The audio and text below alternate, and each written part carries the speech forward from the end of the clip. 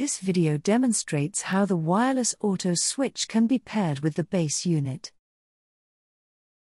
First, switch the base to pairing mode. Install the NFC reader and writer to the base with the mounting bracket. Check that the blue LED comes on, indicating that communication is possible. Turn the base power on.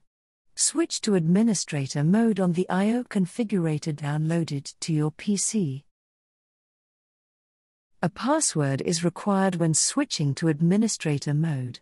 The default password is admin. This can be set to a password of your choice. Select pairing mode in the pairing box on the right side of the screen, then click on Reset. This switches the base to pairing mode. The W-NS LED flashes alternately green and red. Next, switch the wireless auto switch to pairing mode. Supply power to the transmitter. 10 seconds after the power LED comes on to indicate the power is on, the W-PS LED comes on to indicate the power transmission status. Place the wireless auto switch close to the power transmitter. Placing it on top of the power transmitter will make mode switching and mode state more stable. Press and hold the function button on the wireless auto switch. Once the green and red LEDs come on simultaneously, short press the function button again.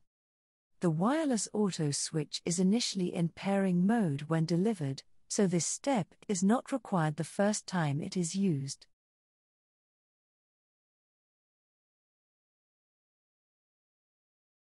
There is a product identification number printed on the wireless auto switch.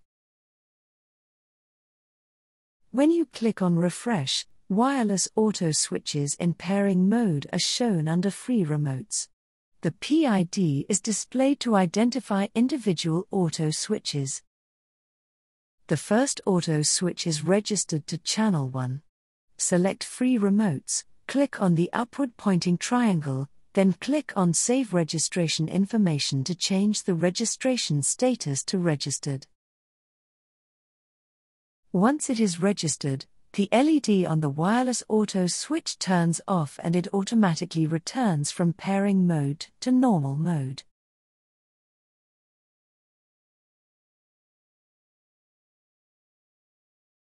The second auto switch is paired in the same way. Press and hold the function button, then short press the function button, in the same way as the first auto switch. The next auto switch is registered to Channel 2.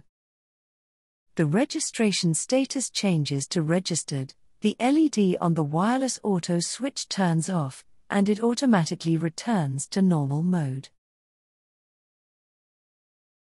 Select Normal Mode in the pairing box on the right side of the screen, then click on Reset, and then Refresh.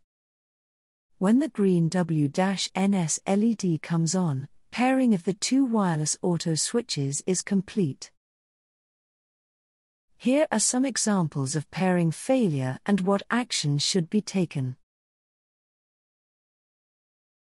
If registration fails, check the LED on the wireless auto switch. If the LED is on, click on Save Registration Information. If the LED is not on, switch the auto switch to pairing mode again, then click on Save Registration Information. If the LED is on, click on Save Registration Information. If registration fails again, click on Save Registration Information again. When pairing is established, the registration status changes to Registered, and the LED on the wireless auto switch turns off. If the LED on the wireless auto switch is not on, press the function button to switch to pairing mode again. Click on Save Registration Information. When pairing is established, the registration status changes to Registered, and the LED on the wireless auto switch turns off.